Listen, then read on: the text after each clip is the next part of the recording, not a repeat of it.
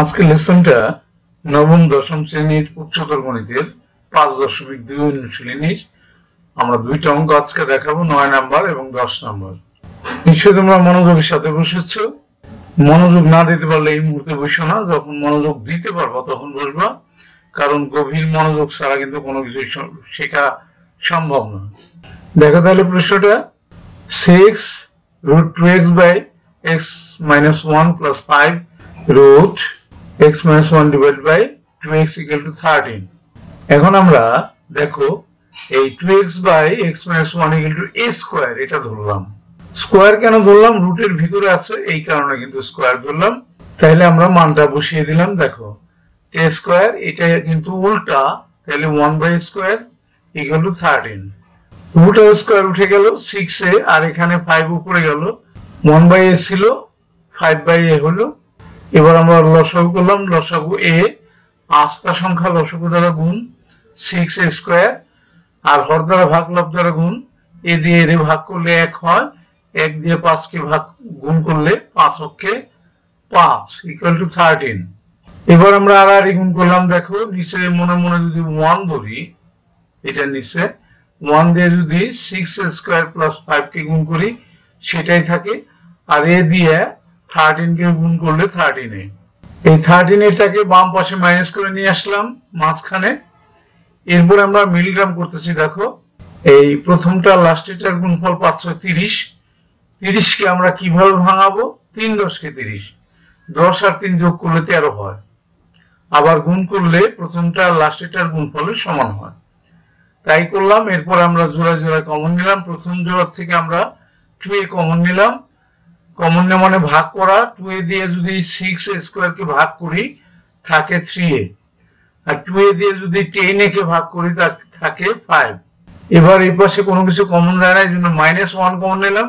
ভিতরে শুধু সাইনটা পরিবর্তন হয়ে গেল, প্লাস ছিল মাইনাস হয়ে গেল। এবার দেখো কমন 3a - 5, এখানে 3a - 5, এখান থেকে একটা নিলাম, আর আনকমন যে দুটো ছিল 2a - 1 এক ব্র্যাকেটে নিলাম। এবার আমরা হয় অথবা করতেছি। দেখো হয় 3a - 5 equal to 0, 3a equal to 5, a equal to 5/3, অথবা 2a - 1 equal to 0, 2a equal to 1, a equal to half। এবার আমরা স্কোয়ার করলাম। দেখো বাম পাশে এদিকে স্কোয়ার করলাম, a square equal to 5/3 whole square বর্গ করলাম। তাইলে এবার স্কোয়ারের মানটা যেটা ধরেছিলাম 2x by x minus 1 এর সেটা বসিয়ে দিলাম, আর ডান পাশে 5 5 25, 3 থেকে 9 বসালাম। এবার আর গুণ করলাম। 25 দিয়ে যদি x minus 1 কে গুণ করি, দেখো 25x - 25, আর 9 দিয়ে 2x কে গুণ করলে 18x, 9 দুগুণে 18x, 18x কে মাইনাস করে এই পাশে নিয়ে আসলাম, আর 25 কে প্লাস করে ডান পাশে নিয়ে আসলাম। 25 থেকে 18x চলে গেলে থাকে 7x equal to 25, x equal to 25/7।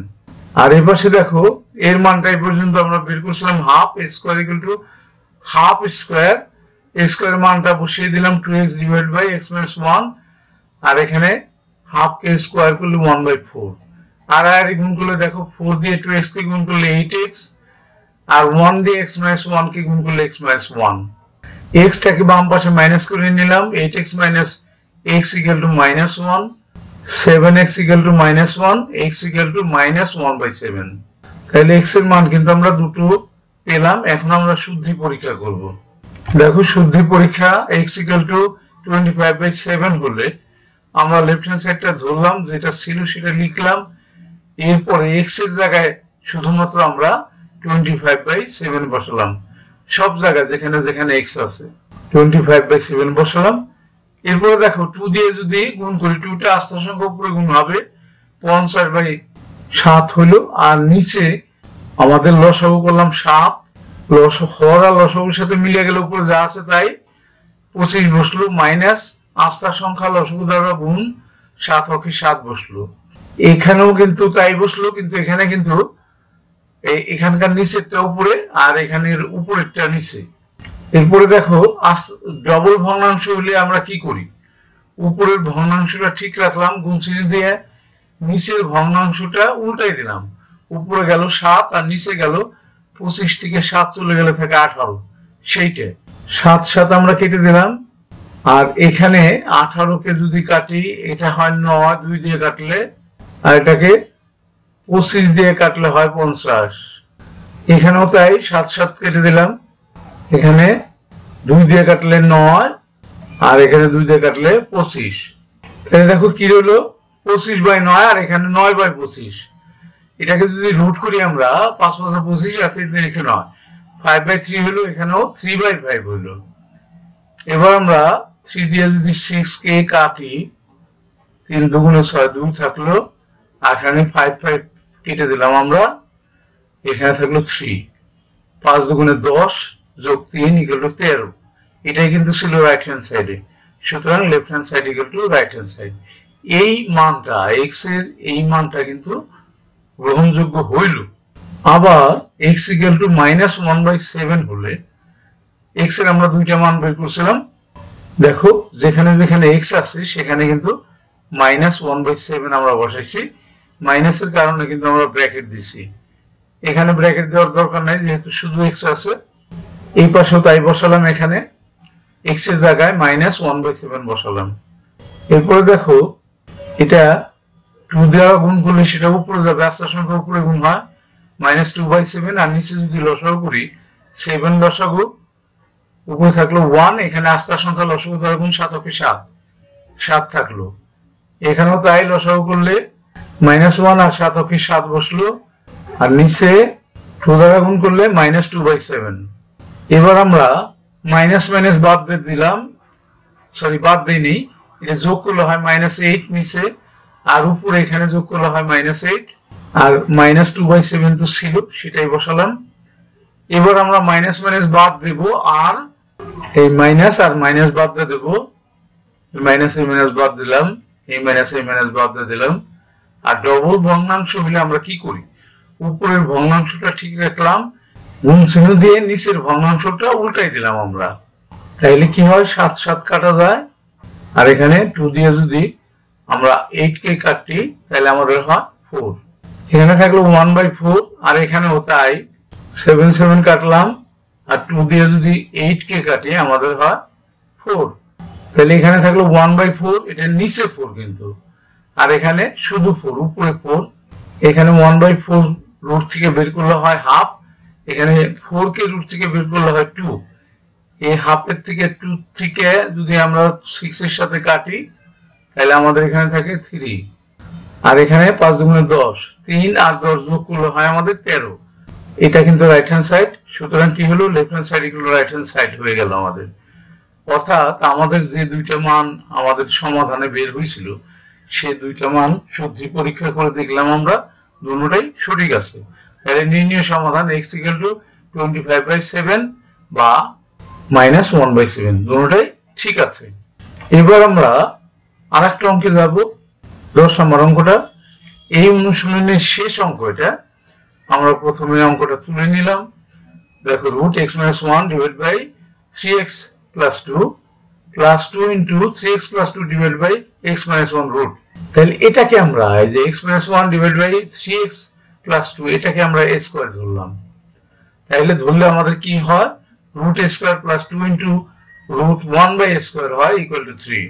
এবার আমরা রুট থেকে স্কয়ারটাকে বাদ দিয়ে √r² বাদ দিয়ে শুধু a লিখলাম, এখানেও তাই 2টা আস্তা সংখ্যা উপরে গুণ হলো।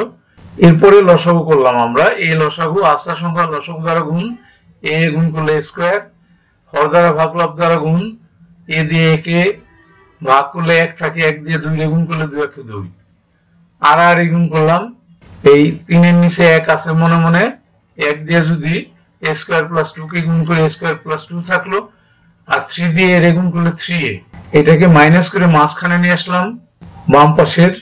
এরপর আমরা মিডল টার্ম করতেছি, দেখো 2 মৌলিক সংখ্যা, তাহলে 1 দিয়ে গুণ করে মিডল টার্ম করতে হবে, 2 × 2, 2 আর 1 যোগ করলে 3 হয়, এই কারণে আমরা মাঝেরটার যে সাইন আছে সেই সাইনটা দুটোটাকে বসালাম।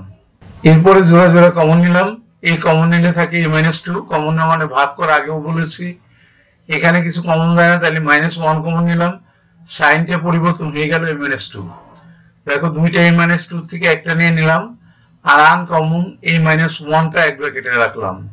এবার আমরা হয় অথবা করতেছি। দেখো a minus 2 equal to 0, a equal to 2, a square equal to 4, a স্কয়ারের মানটা বসিয়ে দিলাম x minus 1 divide by 3x plus 2 equal to 4, আর গুণ করলাম 4 দিয়ে। যদি 3x প্লাস 2 কে গুণ করি হয় 12x প্লাস 8, আর এটাকে 1 দিয়ে গুণ করলে x মাইনাস 1।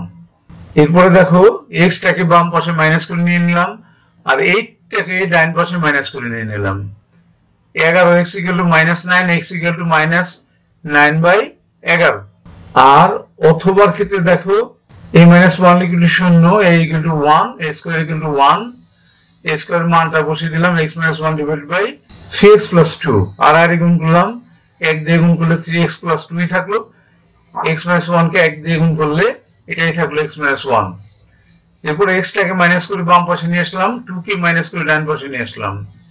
একই জাতের গুলো এক পাশে রাখলাম। 3x থেকে x গেলে 2x থাকে ইকুয়াল টু এখানে -2 -1 যোগ করলে -3, x ইকুয়াল টু -3/2। দুইটা মান কিন্তু আমরা পেলাম। এবার আমরা শুদ্ধি পরীক্ষা করব। দেখো শুদ্ধি পরীক্ষা, x ইকুয়াল টু -9/11 হলে আমরা লেফট হ্যান্ড সাইডটা তুললাম প্রথমে অঙ্কের, তারপরে x এর জায়গায় -9/11 বসালাম। দেখো এখানে x এর জায়গায় -9/11, -1 ঠিক আছে, এখানে 3x, এই কারণে এখানে ব্র্যাকেট রাখছি, -9/11 বসালাম। এখানেও তাই x এর জায়গায় -9/11 বসালাম। এবার দেখো উপরে কি হলো, লসাগু করলাম, 11 লসাগু হলো, হরদার ভাগ লব্ধার গুণ, 11 দিয়ে 11 ভাগ করলে 1, 1 দিয়ে -9 গুণ করলে -9, আর আস্তা সংখ্যা লসাগু দ্বারা গুণ, 11 অক্ষে 11। নিচে দেখো কি করলাম, নিচেও লসাগু করলাম, দেখো 11 লসাগু, 3 নং 27 হলো, আর এখানে আস্তা সংখ্যা লসাগু দ্বারা গুণ, 11 দুগুণে 22 হলো। এবার এই পাশেও তাই করলাম, একই কাজ করলাম, শুধুমাত্র এই পাশে এখানে যেটা হর ছিল এখানে সেটা লব, আর এখানে যেটা লব ছিল এখানে সেটা হর। এবার দেখো আমরা যোগ বিয়োগ করলাম, এই 9 আর 11 যোগ করলে 20, আর নিচে 27 থেকে 22 গেলে থেকে -5। এখানেও তাই -5/11 আর 20/11। এখন আমরা মাইনাসটা বাদ দিতে দিই, এই মাইনাস বাদ দেই, না কাটলেও হয়, সরাসরি বাদ দিলেও হয়। এরপরে ডবল ভগ্নাংশ থাকলে আমরা কি করি, উপরের ভগ্নাংশটা ঠিক রাখি, গুণ চিহ্ন দিয়ে নিচের ভগ্নাংশটা উল্টাই দিই। এবার দেখো 11 কাটা গেল, আর 5 দিয়ে যদি আমরা 20 কে কাটি তাইলে হয় আমাদের 4। এখানেও তাই 11 কাটলাম, এখানে যদি 5 দিয়ে 20 কে কাটি আমরা, নিচে 4 হয় এখানে, তাহলে √4, আর এখানে 2 × √1/4, তাহলে 4 কে রুট থেকে উঠাইলে পরে 2 আসলো, আর 1/4 রুট উঠাই দিলে আসলো হাফ। এই 2 আর এই 2 কেটে দিলাম, উপরে 2 নিচে 2 কেটে দিলাম, তাহলে 2 এর 1 যোগ হলো 3 হলো। আমাদের ডান পক্ষে কিন্তু 3ই ছিল, সুতরাং left hand side equal to right hand side হয়ে গেল। কিন্তু আমাদের এই মানটা কিন্তু আমাদের শুদ্ধি পরীক্ষায় এটা গ্রহণযোগ্য হইল। পরের মানটা দেখি আমাদের, আবার x ইকুয়াল টু -3/2 হলে লেফট হ্যান্ড সাইডে যা ছিল সেটাই কিন্তু বসালাম আমরা।